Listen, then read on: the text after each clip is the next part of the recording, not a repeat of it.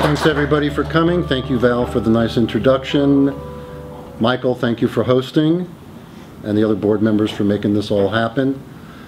So tonight, I think we titled this, Val and I kind of came up with this on the fly, what do copyrights, trolls, sex, lawyers, raging bull, and self-publishing have in common? But let's start with part one, which is the porn trolls cases. Anybody know who wasn't here a couple of years ago, what I'm talking about is a new cottage industry has popped up in the United States, started about 4 or 5 years ago, where producers of adult XXX rated films would hire a private investigator to look on the internet and see who was uploading and downloading their films without permission using BitTorrent, which is, everybody familiar with BitTorrent? It's kind of a, modern day version of Napster, better version of Napster, faster, quicker, allows you, okay. And so the producers of the films would hire a private investigator, look on the internet, see who was uploading and downloading, get their IP addresses, their internet protocol address, and then file a lawsuit in federal court paying one $350 filing fee and naming anywhere between 2 to 5 to 100 to 500 to 5,000 John Doe defendants identified only by their internet protocol address, would file the lawsuit in federal court paying one fee for $350, then go to court immediately, seek a early discovery order allowing the plaintiff to then subpoena the internet service providers to get the true names and addresses of the subscribers, and then, without doing anything further, send a letter to the subscriber saying, you've been observed committing copyright infringement while watching porn. We filed a federal court lawsuit. We're about to name you by your true name as a defendant in this lawsuit. If you'd like to avoid that, visit our website. We take Visa and MasterCard, and we'll settle with you today for $3,500. And they were making millions by paying one $350 filing fee. So we talked about this a couple of years ago. Was that just very smart, very aggressive, proactive lawyering, using the legal system to the fullest extent of the law?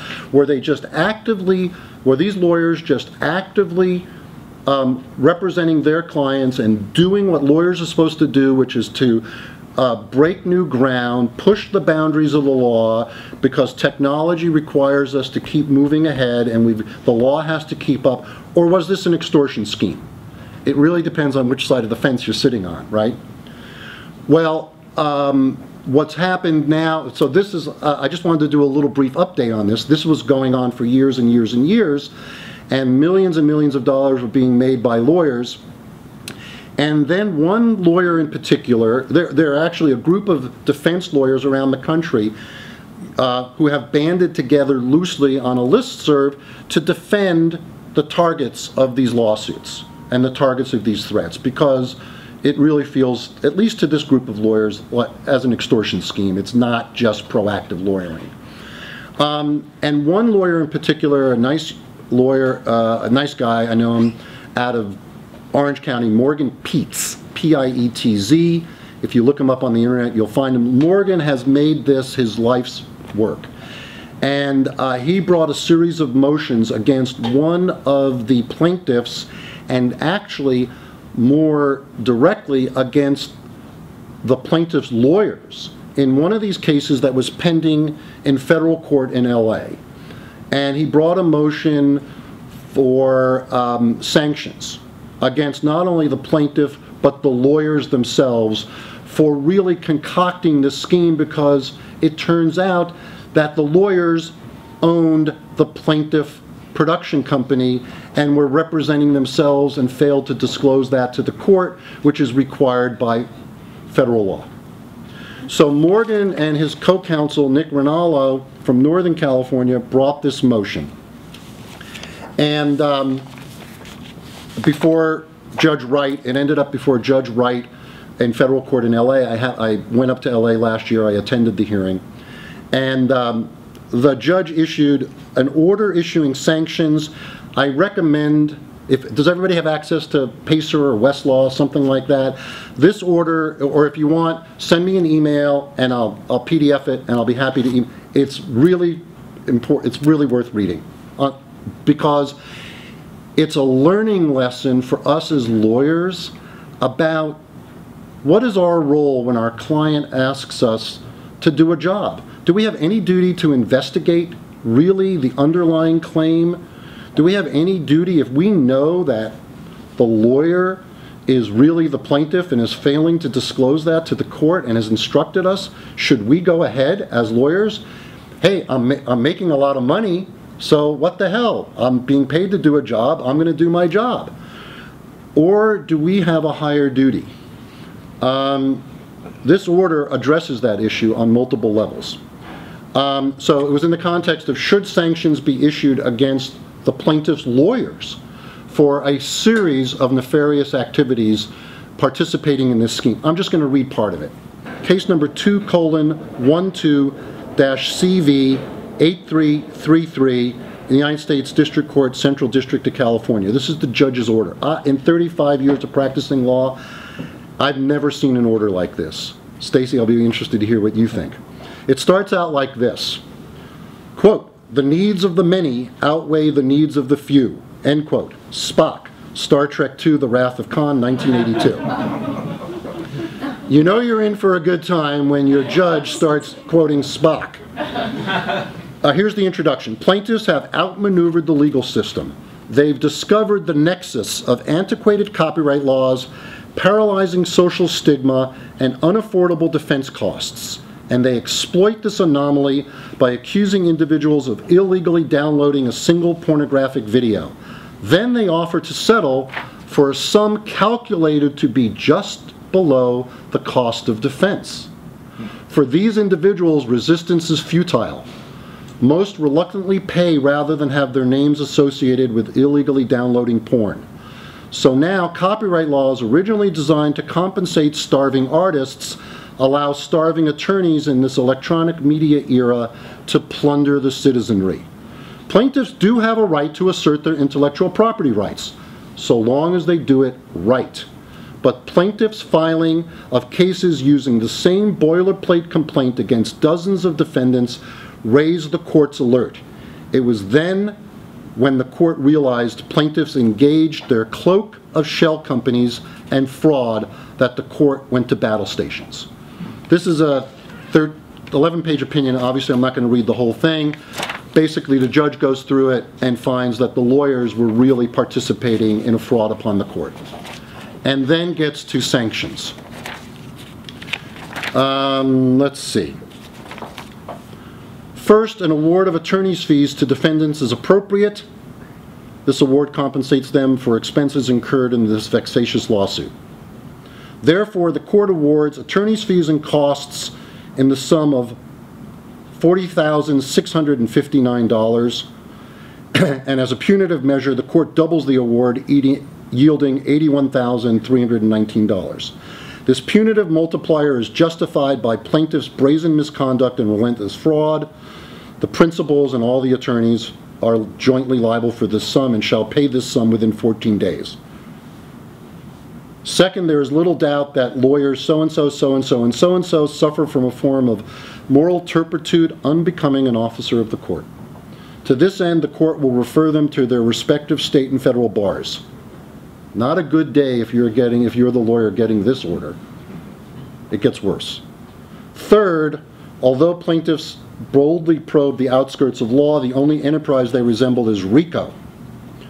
The federal agency 11 decks up is familiar with their prime directive and will gladly retrofit them for their next voyage. The U.S. Attorney's Office. The court will refer this matter to the U.S. Attorney for the Central District of California. The court will also refer this matter to the Criminal Investigation Division of the Internal Revenue Service, because the lawyers were parking all the money in their client trust account and weren't paying taxes, and notify all judges before whom these attorneys have pending cases. For the same reason stated above, the court will defer Lawyer 1 and Lawyer 2 to the Standing Committee on Discipline for this district. This is a lawyer's worst nightmare. And have basically, the update is, as a result of this, that law firm is basically out of business, and now they're primarily defending themselves on appeal, trying to overcome the various orders issued by the judge, and the monetary sanctions and all the other sanctions. And I don't know yet where the state bar is or the U.S. attorney, but this is a bad day if you're the lawyer. And it's all about greed. It's all about greed. And what personally offended me the most was the lawyer in California who was of counsel to the primary plaintiff's law firm based in Illinois. The lawyer in California, his defense was, I just did what they told me to do, which is the Nuremberg defense, which, you know, is offensive on so many levels it's hard to calculate it. And he's one of the lawyers who's been sanctioned. The part two of this is what's happened is now, instead of the mass Doe's cases where the plaintiffs file the lawsuits against 5, 10, 20, 50, 100, 5,000 defendants at the same time, there's another law firm that's pursuing the same model, going after defendants or targets who allegedly download porn on the internet via BitTorrent, but they're filing them one at a time. So they're going after one defendant at a time, and again, the same model is, do you really, hey Target, do you really want to defend yourself? Wouldn't you like to settle? Who wants to be accused of, you know, in open court of downloading porn? My client, by the way, was accused of downloading Punk Rock Orgy in the Woods, one of my favorite titles of all time.